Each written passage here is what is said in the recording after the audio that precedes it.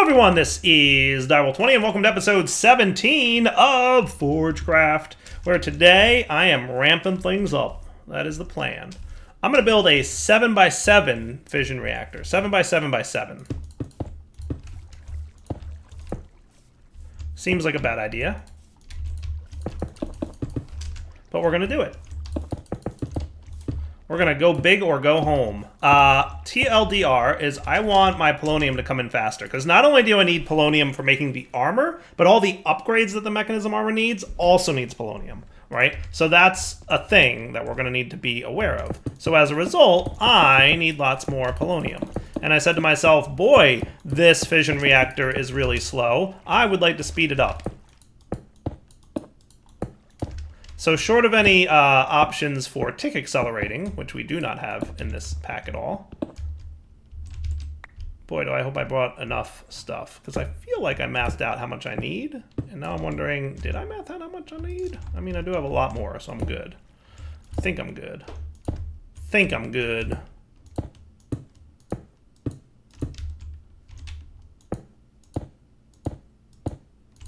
That feels pretty good. Building giant multi-blocks is definitely easier with flight. I'm just saying. Mechanisms like, no flight for you until you build giant multi-blocks. And I'm like, but then I won't need flight anymore. I mean, who am I kidding? I'm going to still want flight. But, you know. We'll see what happens. So this is going to be my new big fission reactor. Hooray, I kind of did it right. I know I made a few extras. That's okay. That's okay.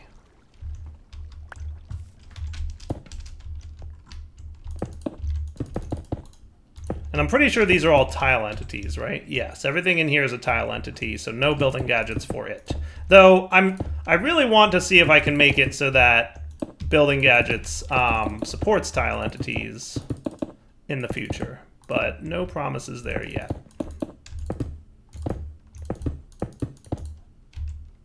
And more reactor glass, please. Cool. Now, we want a checkerboard pattern with our control rod assemblies, so I hope I mathed this correctly, but it's going to be 1, 2, 3. 1, 2. 1, 2, 3. 1, 2. 1, 2, 3. And we're going to use the same turbine, maybe. Did I make too many of these? I might have made too many of these, to be honest with you. But that's okay, I'll live. We'll use them in our next fission reactor. I think I just realized I mathed this wrong, but we'll find out if I'm correct about that.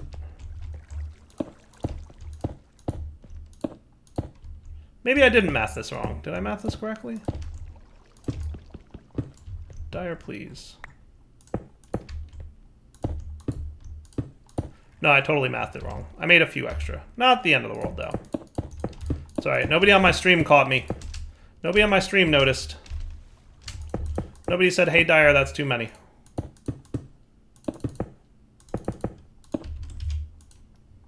So are you, like, happy now? You should be pretty happy. Am I missing something in here? I mean, I don't have any ports or nothing yet.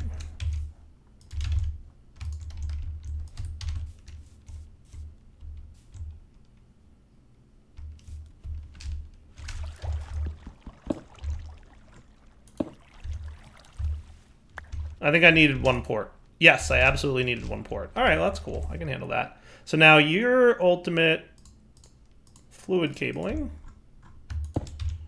should start filling up nice and lickety-split. Nice. Look at that. Beautiful. Right, and I want this thing to be closed loop again. So what I'm going to do is I'm going to have you also be an input for water. Okay. And this is looking nice and big. I like how big this looks. I think it's super cool. Now, we're totally going to want the nuclear waste stuff to come into here, right? That's one more on you. I think I can... I think it probably needs to come out here, right? So you're going to be my nuclear waste out guy. Output waste with pressurized tubes.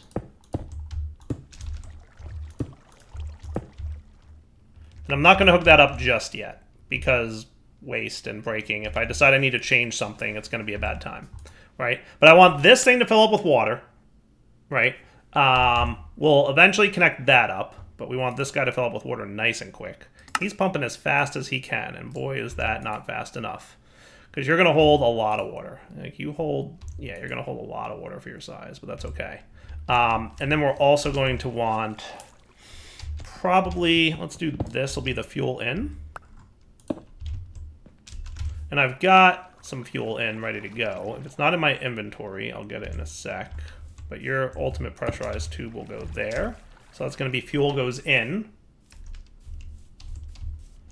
And we're just going to have to see if we can make this be hot enough to make lots and lots of nuclear power stuff. So that'll be the fuel in for this guy.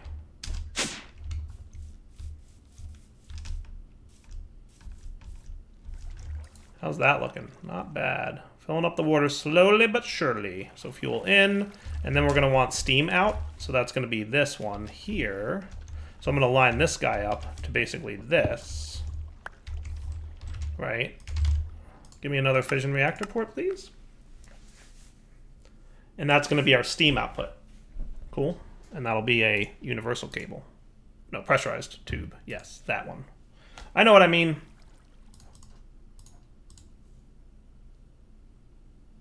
There you are. And let's make sure that you are output coolant. Pressurized tube. Cool. That shouldn't affect this at all. And that all sounds good. And what we're going to want to make sure of is that, you know, the turbine's going to be able to handle the amount of steam that I'm making over here. Hopefully the answer is yes, sir. That looks good. Oh man, look at all the good stuff I mined up. Alright, you're going to go here. And your sidedness will be such that you can also output to the top. So you should be getting fissile fuel now. I'll be curious to see how much you can handle. Looks like a lot more than the 64 millibuckets, or 64 buckets worth that the other one had. Definitely a lot more. Definitely a super duper a lot more. At some point I'll quantum entanglope all this stuff, but for now I'm kind of just playing and learning and being careful. I don't want to leave anything running when I'm not on because, I mean, Soren's going to come over here and push buttons. We all know that, right? Like, that is absolutely what we know will happen at some point. So we want to be prepared for said eventuality. Right? Let's make you a thing that I can make. Can I have 10 more patterns? Yeah, without too much fussing.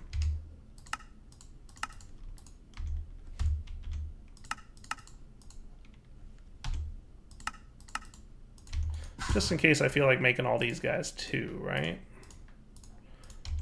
Now, you're nice and empty already, but you may or not. We'll see. Give me the ultimate? Yeah, that sounds like a good time. All the crafting's happening.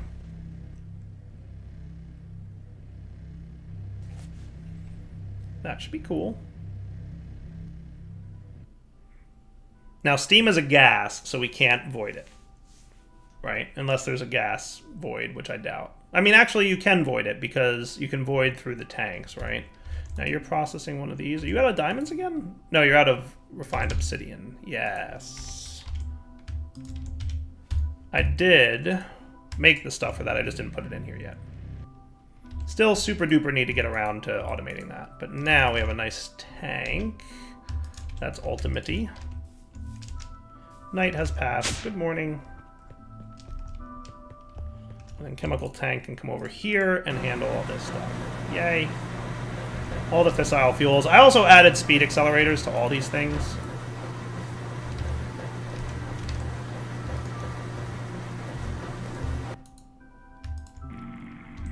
I should add uranium to my stuff.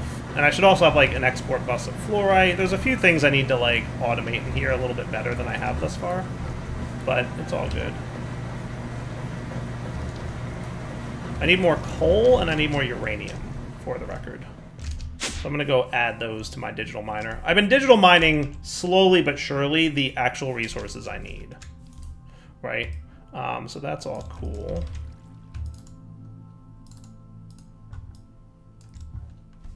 Okay, so let's stop, reset, config, new filter tag. Forge ores coal. Save. Forge ores uranium. Save. And I'm hoping that includes nuclear craft uranium. And what I'm going to do is I'm going to put you on silk touch mode so that I can get my coal, you know, a good way. Yeah, mechanism uranium is showing up, so that's good news too. And then I can do the thing, right? Now you're still making 22,000 RF a tick, which is still pretty slick. Still pretty slick. But yeah, basically the manual inputs that I need to do is coal goes in here.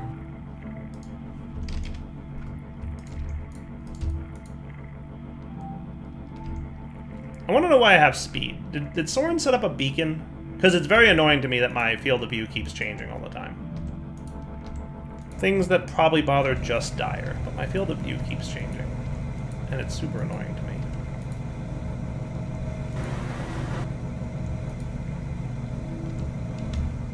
I'm gonna go to Soren's base and see if he set up a beacon, because 10 to 1 says he did. And I'm sure he put it somewhere stupid where I'm not gonna be able to find it forever.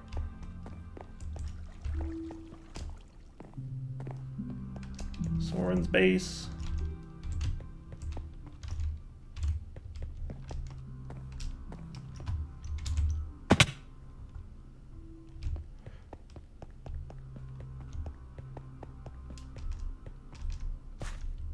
And why am I getting speed if it's not a beacon? What else would be giving me speed with a field of view modifier like that?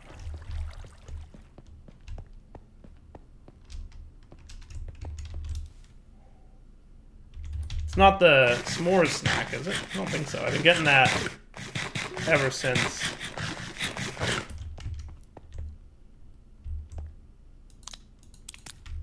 Ah.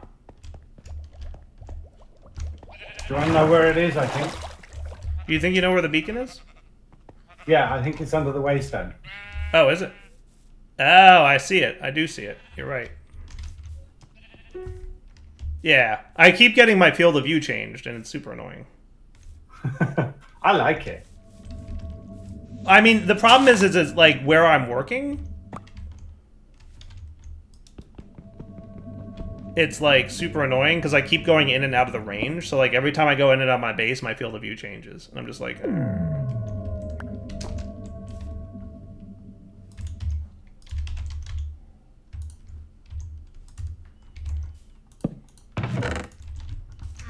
There he goes. He can have it back later. Yes, thank you, CBW. Alright, so that guy should be filling up with water. We should be getting more uranium now, too, which is cool. And coal, for that matter.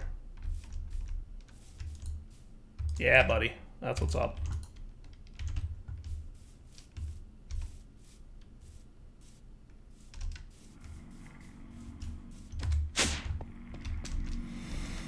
Alright, so you're sitting at close to 100 millibuckets, or 100 buckets worth. That's not bad. We got a little bit more uranium, but we could do with more. You export bus this, right? You should be. Yes. You're just processing all the iron from before. Right, makes sense. Do you also dump Immersive's uranium? It doesn't look like you are. You could be, though. Right? Or no? Yeah, seems like it. We'll need another export bus guy on this, I think, to properly handle it all.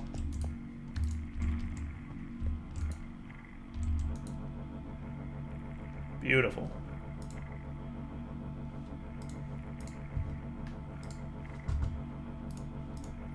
Okay, there comes all the uranium ores now. That's a good time.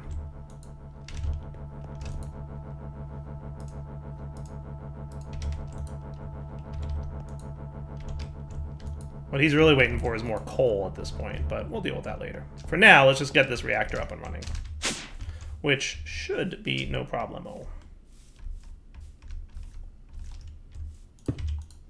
All right, so you've got a good amount of water coming in at this point, right? What I'm going to want to do is add... I don't want to add too much here, but I do. But I don't, but I do. So once I activate this guy is when I'm going to activate the water thing. So let's activate him now and see how he goes. He should be at 0.1. Oh, his max burn is 52 millibuckets per tick. That is way higher than the max burn of this, which is 1. So this is 50 times faster, technically 52 times faster. At least it's capable of 52 times faster. That is cool beans right there. So he should be producing steam at a pretty hefty rate, right? Now he's going to start building up water at some point, but that's okay because we're going to add the mechanical pipe here, which should start helping with that. I just want to make sure this guy doesn't get low on water. Yeah, see, he's getting low on water, and that's bad.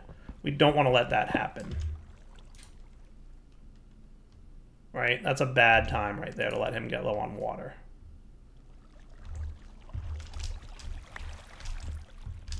Yeah, definitely don't let this run out of water. That would be a bad time for literally everyone. We would all be in very bad shape if that happened. What I might do is just turn this one off. I mean, he's got a little fuel in there. I don't want to break this, but what I could do is get my other tank and fill this up.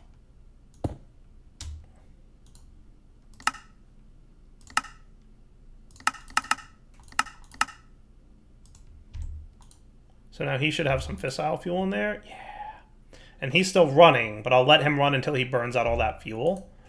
And then we'll hold off on him. And this guy's going to be my buddy. Yeah. So he can definitely go up to, like, let's do 2, right? So that's just going to be problem with water. But if we scram him, that should stop. And that's cool. And his cooling off is going to happen. You're going to come with me, buddy. Now you're also producing some waste stuff, right? So if I connect my pressurized tube here, that should be pretty valid. Cool. Okay, feeling good about this, right? So what I need to do is get more water piped into here. This guy's going to burn up all his fissile fuel. I don't know what happens if I tell this to go higher than 1. I just assume that's bad. Either it's not going to let me, or bad things will happen.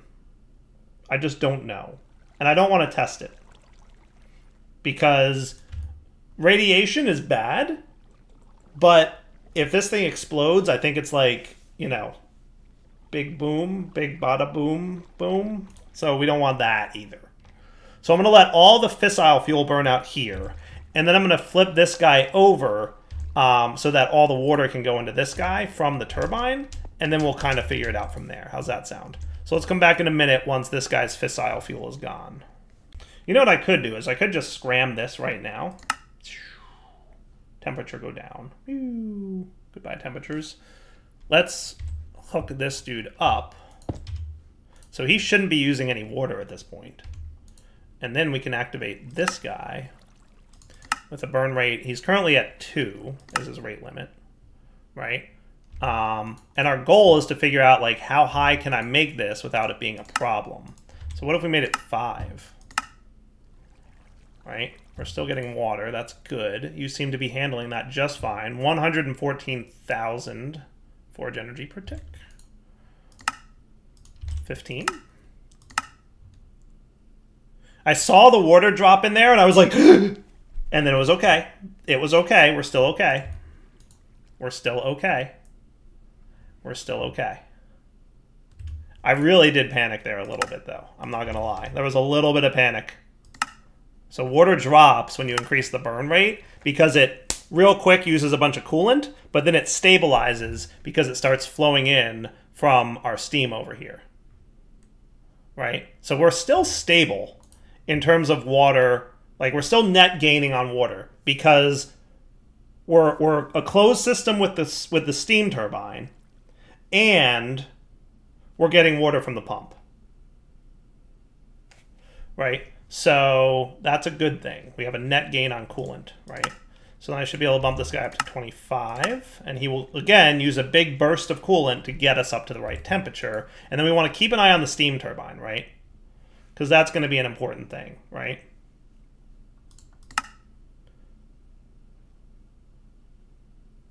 Max production is 1.17 million. Max water output is 1 million millibuckets, or 1,000 buckets per tick. We're currently at half that. We're currently at half that, right? So what's interesting is a rate burn of 25 is about half of what this is capable of. So I want to say this thing, this size, which is not a big turbine, but this turbine is capable of doing about exactly as much as my 7x7x7.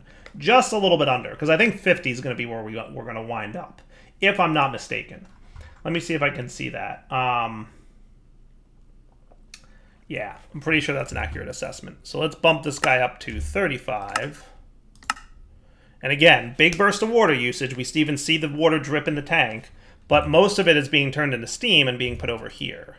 So now I should be able to come over here and do 40. Activate that. That is cool beans right now. Cool. And you'll notice my waste tank is constantly empty. That's a good thing. What I should check is this waste tank, right? How's you doing? 14% full. Okay. And hey, we've got 8 polonium pellets. So that's actually really cool. Look how fast we're producing polonium right now. Are you keeping up? Solar neutron activator having no problem with 44 millibuckets per tick of nuclear waste. Not even a little bit of a problem. You're doing just fine over here, fissile fuel. I'm understanding the math now, and it's all working out for me, right? So realistically, 50 is about where we're going to want to be, right? But I'm going to make it 45, which is going to be a little bit of room for margin of error, right? And we should be okay here because we're voiding the energy. But we're producing 1 million RF a tick, which I'm just trashing in a trash can because that's not what I'm interested in. I'm interested in the nuclear waste. That's what I want. I want nuclear waste. I don't want power. I'm doing this for nuclear waste reasons because ultimately I want polonium. Hey, Cyanide's coming to check out my stuff. What's up, Cyanide?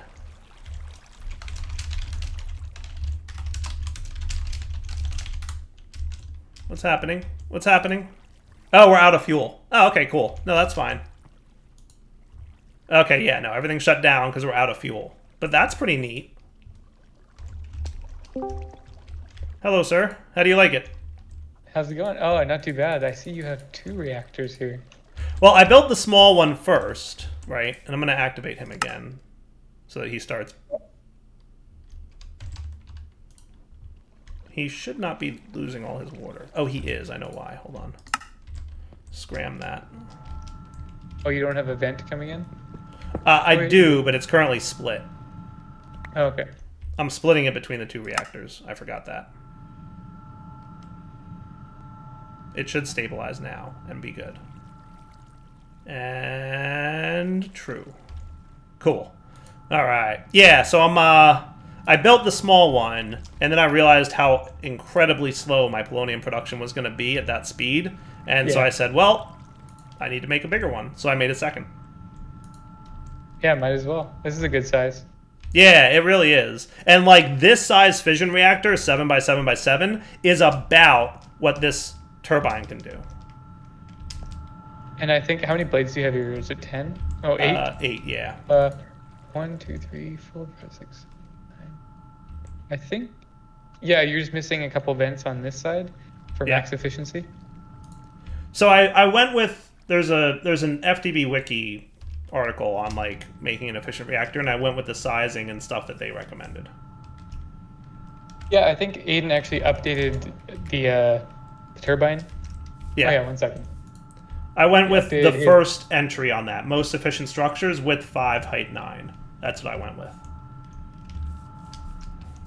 Oh, I see where you went.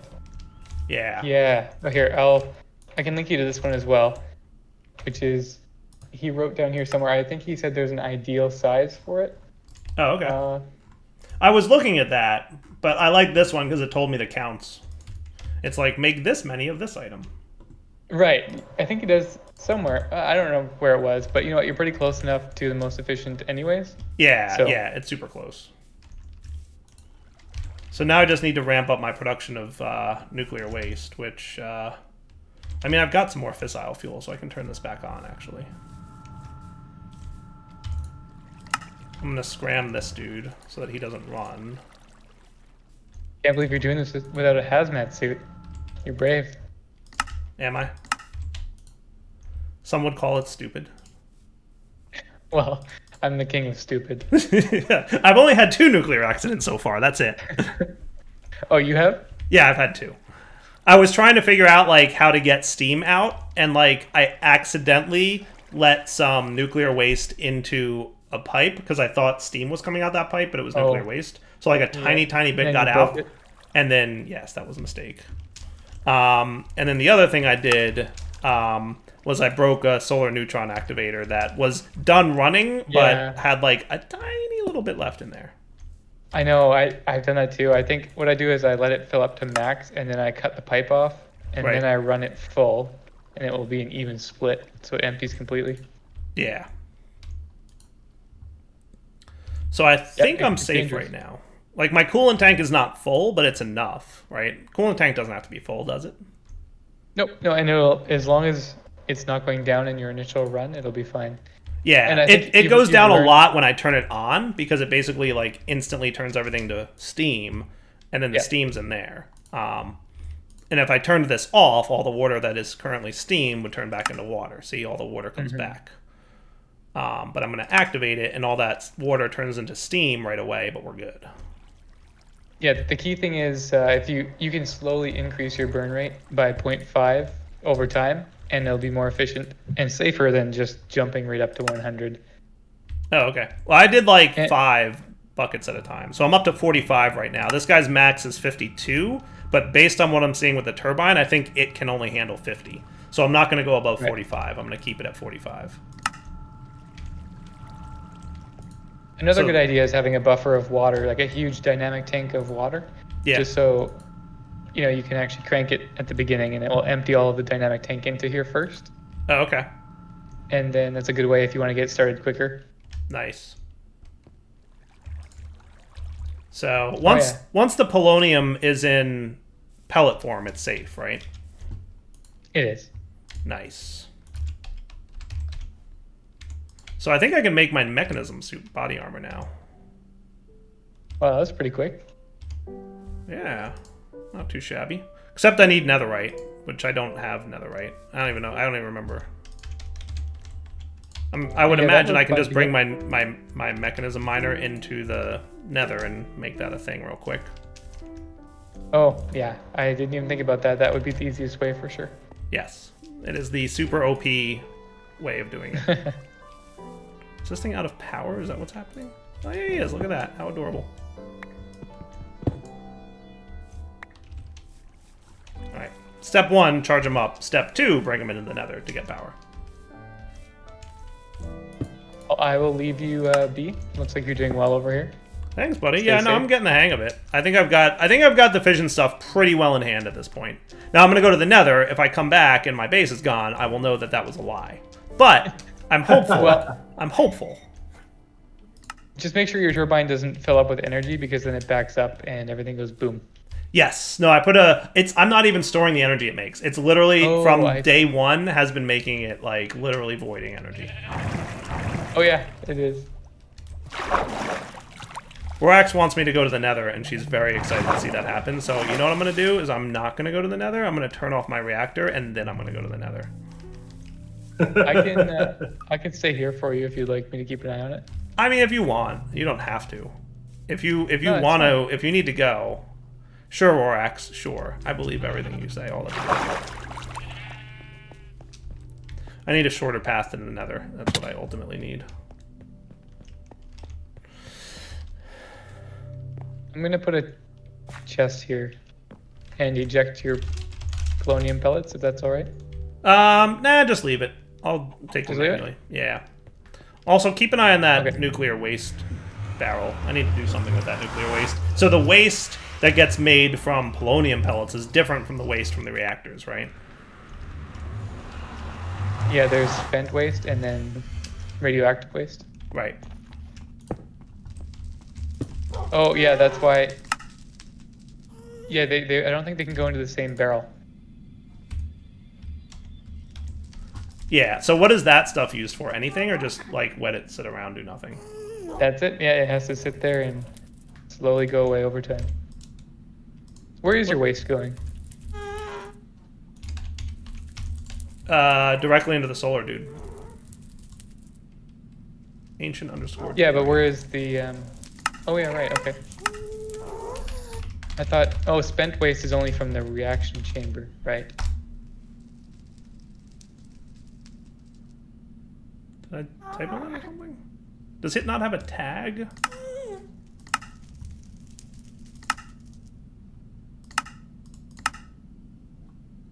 Okay, you're out of fuel. Where's your fuel production? Ancient debris, is that what's called in the Nether? Yep. That's the ore generation version of it? I'm wondering if it doesn't have a tag, and if that's the case...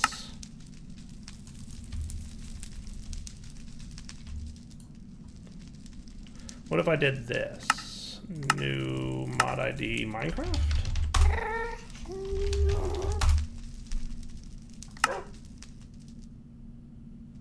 No, because I don't want netherrack.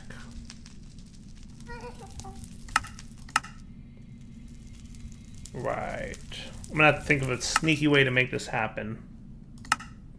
I might... You know what I think is I'm gonna need ancient debris in my inventory before I can add it. Ancient debris is like super low Y level, right? Isn't that how it works?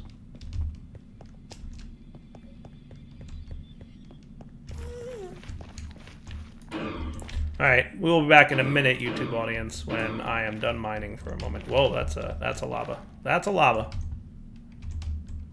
Be right back. Yep. Wow, I just found some already. That is beautiful.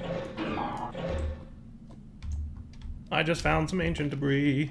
Literally, as I was heading down to a deep Y level to find some, I ran into it. Like, ran into it. That is about as lucky as you can get, right? Pretty lucky. Took me You're so very long. lucky, sir. I know, I know. I still haven't found any, except all the netherite that's in Soren's walls. Oh, did he get a bunch? I think he duped a bunch, yeah. Oh, okay, fair enough. Well, I'm gonna digital miner it, which is also pretty cheesy, but assuming somebody hasn't already digitally mined it from here, but we'll find out. No one's taken my free netherite or polonium from my junk chest. Well, there's some here, so that's cool.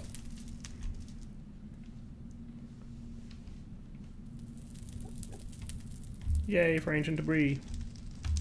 Now, I should probably math this out, but I can enrichment chamber it into 2 netherite scrap.